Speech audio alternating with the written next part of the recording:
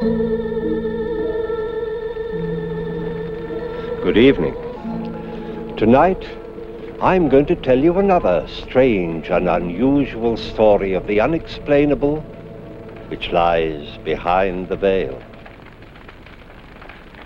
All through his history, man has constantly striven to push back the frontiers of knowledge, to discover what lies behind the veil which separates knowledge from ignorance. In my own lifetime, I've seen things come to pass that would be unbelievable to my parents and to my grandparents. Travel through the air, the ability to speak to a friend halfway round the world. Well, if these wonders have occurred in so short a time, just think of what our children and grandchildren will be able to know and understand.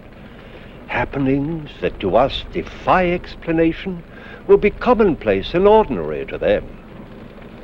But whether we understand it or not, the event that we depict in tonight's story was very real.